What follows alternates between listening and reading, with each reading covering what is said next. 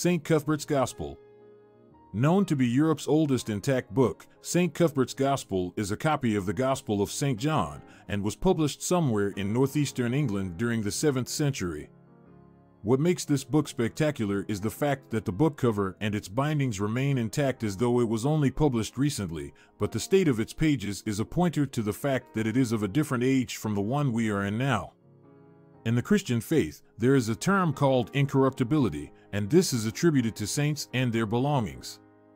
It was viewed that the book has remained intact this long because of the mystery of incorruptibility, but scientists who obviously don't believe in that are of the opinion that the book was worn around the neck in a leather pouch to protect it and also as a form of protective charm for the wearer.